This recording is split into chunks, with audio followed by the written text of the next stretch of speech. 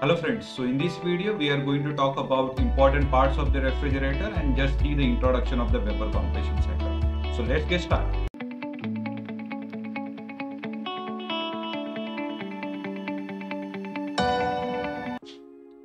So first and most important thing in refrigerator is compressor. So if you see the back side of the refrigerator, at the bottom you can see one black box, and that is nothing but compressor. So if I enlarge this will look like this. This one is hermetically sealed compressor. There are different types of compressor, but normally in domestic refrigerator we are using hermetically sealed compressor.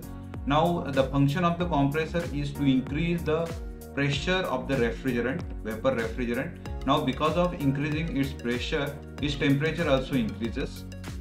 So ideally this process is isentropic process. That means entropy of the refrigerant is constant during this process, but in real life there are some losses. Isentropic process is also known as reversible adiabatic process.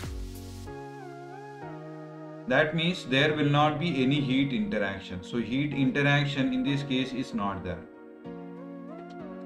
Now second important part is condenser. So at the back side of the refrigerator, you might have seen such kind of pipe. Such kind of pipe is there at the back side of the refrigerator, and this is nothing but condenser. The vertical pins are there. The main function of this vertical pins is to just support the condenser. Condenser is one of the heat exchanging device. So its main function is to extract the heat from the refrigerant to the surrounding.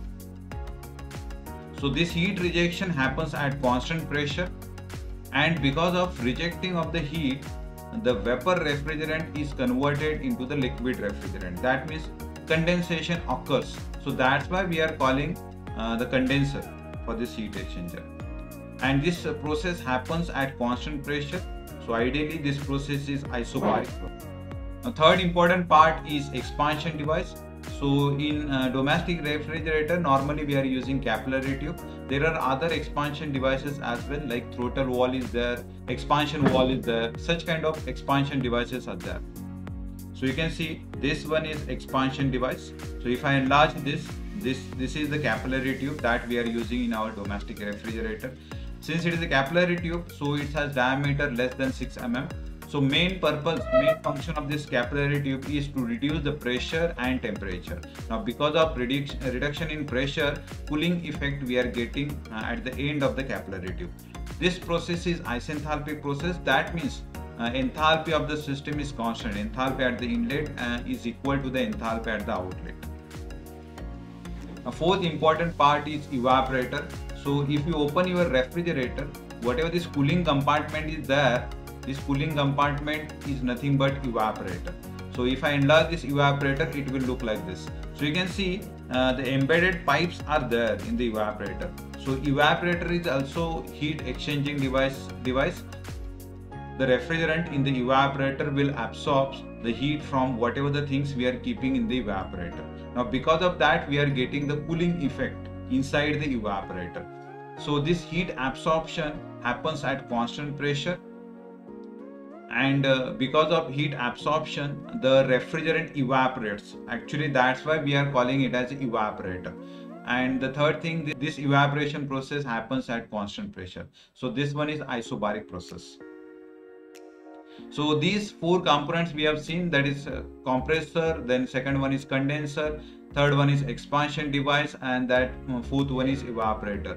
And this complete cycle is nothing but vapor compression cycle. You can see how the components are situated. First compressor is there, then condenser, then expansion device, and then the evaporator. So in terms of block diagram, we are showing this vapor compression cycle like this. So this is the compressor which takes the work input. So whatever the electricity we are providing, that electricity we are providing to the compressor. Then your refrigerant goes to the condenser. So in the condenser, heat is rejected to the surrounding. Because of that, your vapor refrigerant is converted into the liquid refrigerant. Then it goes to the expansion wall, where the expansion occurs. Because of that, pressure and temperature decreases, and it goes to the evaporator, where the heat is absorbed from the surrounding, and because of absorption of heat, this refrigerant is converted into the vapor. So again the cycle repeats. So in our Carnot refrigeration, we are showing the things like this. So this is your refrigerator, and we are providing the work input. Remember that work input we are providing to the compressor. Major work input we are providing to the compressor, and the heat is absorbed in the evaporator. So whatever this lower temperature sink is there, that is in the evaporator, and the heat is rejected to the surrounding. So this higher temperature source, that is nothing but surrounding temperature. So if I tell you in terms of temperature and pressure, so at the start of the compressor, your refrigerant has low pressure as well as low temperature, but it is in vapor form. As it goes to the compressor, because of compression process, its temperature increases as well as pressure increases. So at the point number 2, your refrigerant, it is in vapor form, but it has high temperature and high pressure.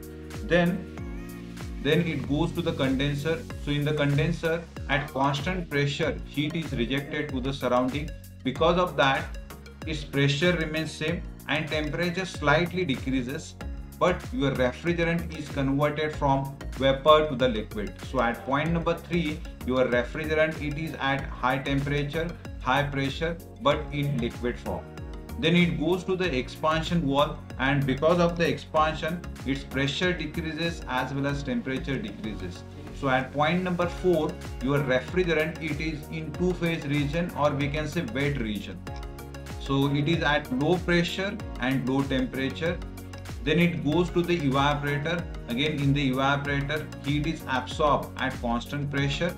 So because of absorption of heat, refrigerant is converted from two-phase region to the vapor region. So this process happens at constant pressure.